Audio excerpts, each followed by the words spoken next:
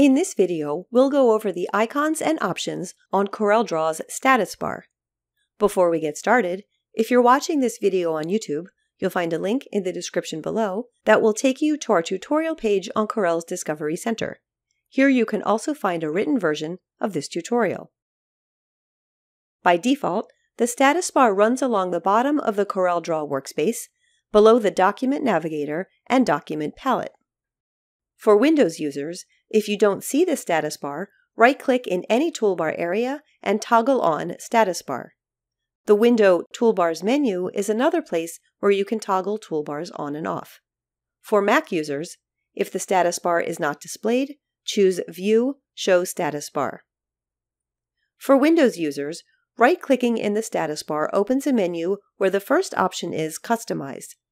I can set the button size for all toolbars, or just for the status bar, where I'll increase to the large button size for the rest of this tutorial.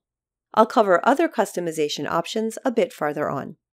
Also by default, the status bar for the PC version displays tool hints about the currently active tool.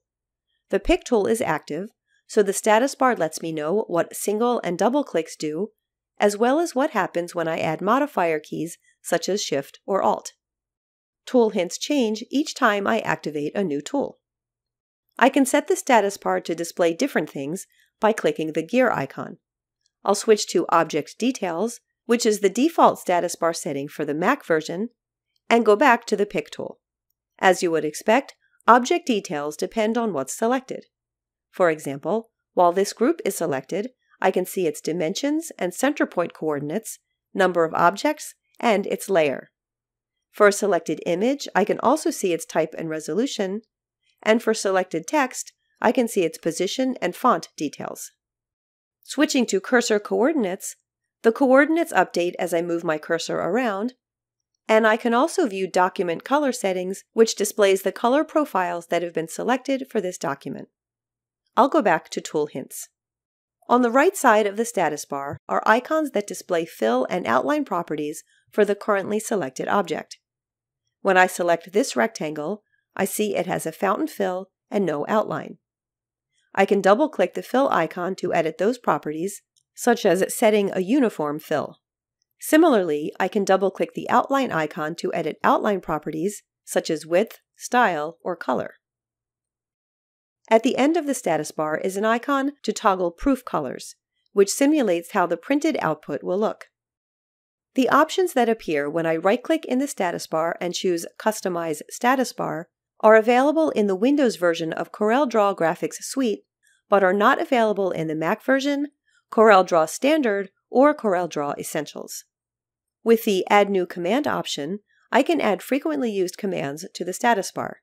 For example, if I work often with bitmaps, I may want quick access to bitmap tools.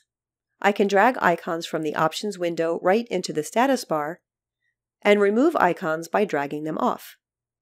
To add a separator line, I'll right-click on the icon to the right of where I want the separator, and choose Customize Status Bar, Add Separator. Another way to remove an icon from the status bar is to right-click on the icon and choose Customize Status Item, Delete. I can also add an entire toolbar flyout, which comes in empty, but I can use the Add New command to populate the flyout by dragging command icons onto the flyout, then into the correct position within the flyout. I can use the Position option to place the status bar along the top instead of the bottom, and with the Size option, I can increase the status bar to 2 lines. This way I can display, for example, both tool hints and object details, and add command icons to both lines. Finally, the Customize menu for the status bar also has a Properties option.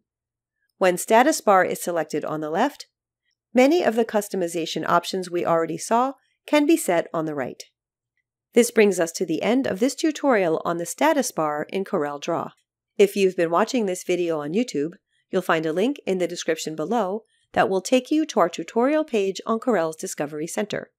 Here you can also find a written version of this tutorial.